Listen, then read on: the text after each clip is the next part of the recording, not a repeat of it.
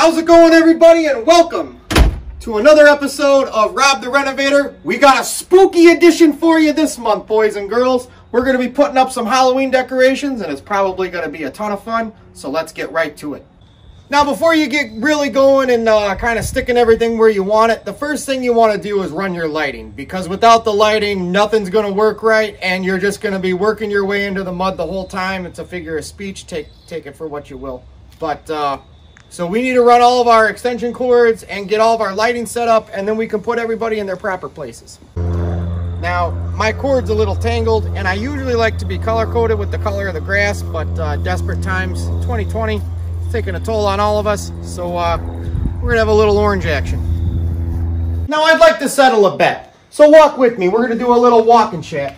Some people like to call these bad dogs surge protectors, and I've always called them 6 bars, mostly because 1, 2, 3, 4, 5, 6 bars. What are your thoughts? So this is a 3-prong to 2-prong converter. You can pick them up at your local Menards. Bada bing. Problem solved. I'm using a radial arm saw. A lot of people say, Rob, why don't you wear your glasses? You know, Phil Kovacic is over here all the time yelling at me. He goes, you got to get yourself some safety glasses. And I'm like, eh. Now that's sharp. Got another friendly face. Do a little bit of this action. So let me go get some nails.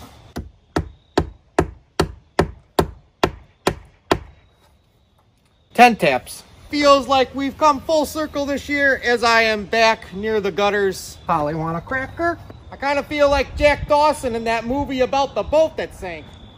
Oh boy. Okay. Now see, I brought this little chisel hammer that I used as a character for Christmas last year when I was Yukon Cornelius. Oh boy. Oh, ha. Once again, this is a reminder to always use a screw gun or a drill when you can, because otherwise, sometimes things get broken. Once again, this is another great time for the lean and brake.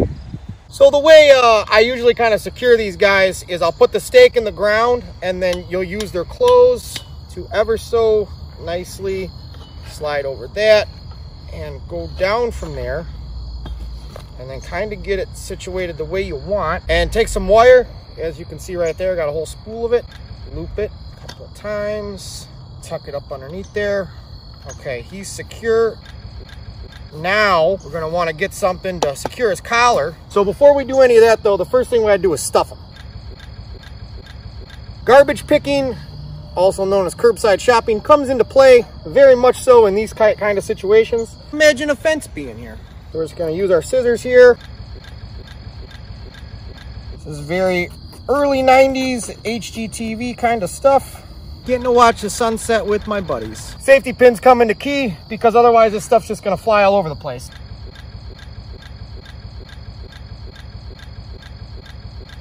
Now that's the stuff. This is what we call a very hands-on kind of project. Kind of let it dangle there. Same with the other side. Gotta kind of mark your territory. All right, boys and girls, I think our job here is done. It is officially dark. Didn't want to film me putting up a bunch of stuff because that can be a little tedious, but we got the devil here and the witch, sacrifice board, all kinds of ghouls and characters. That was so much fun trying to hang that back, dog. Gotta put some nails in the bottom there so the wind don't take it and wrap it back up on a roof. Because I don't want to go back up on a roof. Me and my buddy Orenthal here, we're gonna hang out in the yard, probably have a couple of drinks, maybe go get some pizza. But you know, I'd like to thank you guys for joining me on a spooky edition of Rob the Renovator. We got all kinds of fun stuff for you guys in store.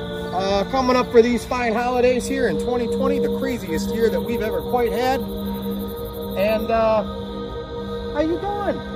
Hey, nice to meet you. Oh yeah.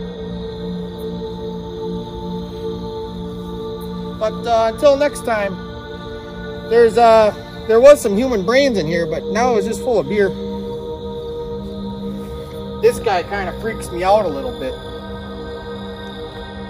Freaking me out a little bit. Gotta switch some light bulbs out. Nothing real crazy, but I'm kind of KO'd for the day, so I'm gonna call it call it, but I'll probably be out putzing here tomorrow, kind of wrapping things up before I let everybody know to come on by. Have a good one.